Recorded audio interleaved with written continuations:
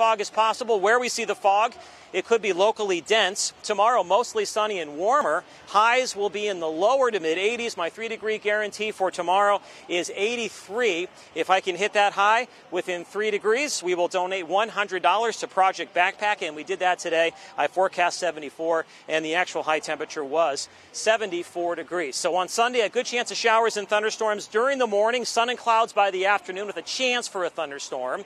On Monday, mostly sunny and warmer and humid.